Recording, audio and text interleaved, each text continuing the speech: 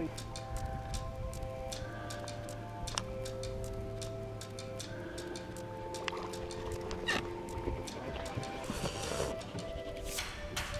Chunky.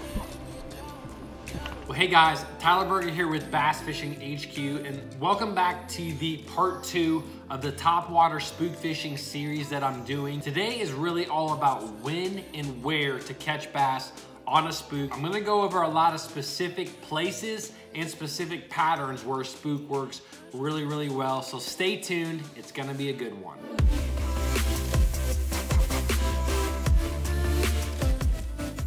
So guys, before we get into the rest of the video, this video is brought to you by the Bass Hat, which is this hat that I'm wearing right now. It comes with a unique wooden bass patch on the top. Click the link below and you can pick up one of these hats and greatly help support the Bass Fishing HQ channel. So today I'm gonna really get into the nuts and bolts about when and where to fish a spook. If you guys didn't catch the first part of this video series, I really talk about my 4 favorite spooks that I like to fish, which ones have different actions, different sounds, things like that. So if you guys wanna check that video out, click the link above and you can check out that video as well. There's gonna be another part of this series coming out in just a couple of days. And in that video, I'm really gonna go over the equipment that I like to use as well as how I like to work the bait. So guys, please subscribe if you wanna check out this video series. All right guys, so let's talk about when to throw a spook, and there's gonna be a lot that I'm gonna say here, but as far as when, like time frame throughout the year, really as soon as you kind of get towards the tail end of the bass spawn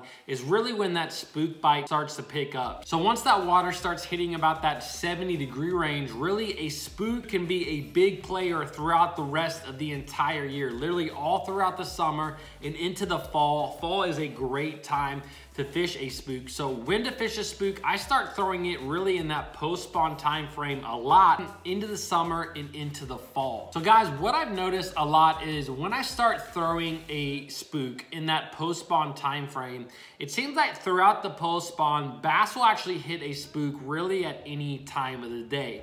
No matter if you have sunny conditions or cloudy conditions, no matter the time frame, it seems like bass will really hit a spook throughout the entire day. I think it's kind of a misconception that topwaters and spook style baits only work during certain times of the day, whether that's early or late.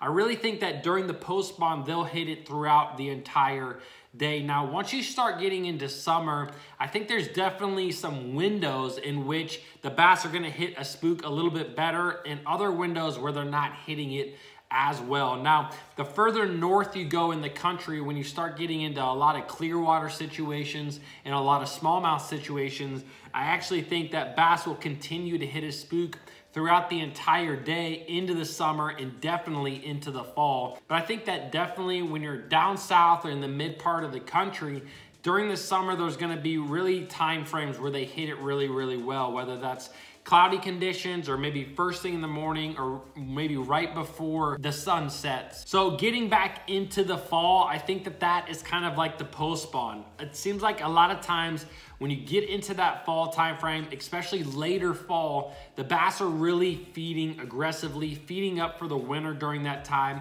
and they're really willing to hit a spook literally throughout the entire day, which it's a great time to fish it. All right guys, so that's really kind of when I like to fish the spook style bait. Let's talk about where I like to fish it. And guys, that's probably one of the best things about a spook is there's really no bad place to fish it. You can fish it in really shallow water. You can fish it next to stumps in the water or brush in the water or docks in the water.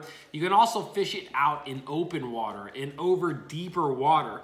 Like I talked about in the first video of this series, I actually had a lot of success last year fishing this particular spook over deeper brush piles and actually drawing fish out of those brush piles and hitting a spook. So there's really no bad place to fish a spook, but I am gonna tell you 4 places where it's basically my favorite to fish a spook style bait like the one that I have right here. So the first place that I really like to fish a spook is around docks. And guys, I think that it's a very underutilized technique of fishing a spook style bait around docks because a lot of people are flipping jigs or skipping chatterbaits around docks, but I think that a spook has the ability to really draw fish out from underneath of a dock to come up and hit this bait. So you don't always have to have a real precise cast to try to get underneath of a dock. You can kind of cast down the sides and you're actually gonna pull fish out from under that dock to hit that spook. And guys, definitely during the post-spawn time frame, when you have a shad spawn, it's a great place to throw a spook around dock. So another place that is obviously probably one of the best times and places to fish a spook is anytime you have schooling bass. This is probably one of the biggest time frames where guys throw spooks often, and that's when they actually see fish busting on bait fish. So whether that's over a brush pile or over deep water, or maybe those fish are just solely relating to a school of bait fish, that's a great time to kind of actually hunt down fish that you see blowing up and try to make a long bomb cast at them. So guys, another place that I absolutely love to fish a spook, and guys, this is one that works throughout the entire year, literally any time that fish are hitting spooks, and that is a point.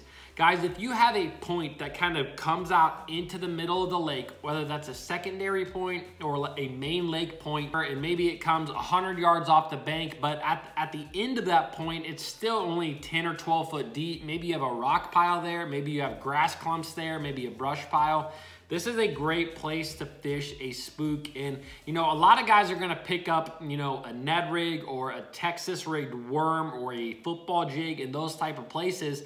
I really like to throw a spook in those places because, again, I think a spook is going to get a bigger than average bite a lot of times, and you can actually draw that fish maybe off of that point, maybe off of that piece of cover that it's sitting on that point, and they're actually going to come up and get that, and you're going to be able to catch bigger bass by throwing a spook style bait on points. Another thing about points is points are a place where bass are really going to gang up and actually feed on bait fish at times. They're actually gonna push bait fish onto points. So again, bass are used to feeding on points and eating bait fish, and that's why a spook can be so effective at catching big fish out on points. All right, guys, last but definitely not least, one of my favorite places to actually fish this spook is on grass flats. Whether you're fishing for largemouth or smallmouth, guys, sometimes you can find these large grass flats that are 5, 6, 7, 8 foot deep that cover a huge amount of water, and it can be kind of tedious trying to find where the bass are in them. And sometimes it's very difficult to actually graph over and find exact areas where these bass are. And that's when a lot of times I'm gonna pick up a spook and literally just start covering as much water as possible. I'm able to make a really long bomb cast and cover a tremendous amount of water and be able to find exactly where these fish are located, because what you find a lot of times on grass flats is that the bass are gonna be all ganged up in a certain area. And sometimes you don't know exactly why. Sometimes it's easy to see. Sometimes it's a very easy, maybe it's a grass edge, or maybe there's a brush pile in the grass or something that you can actually see. But sometimes bass are just relating to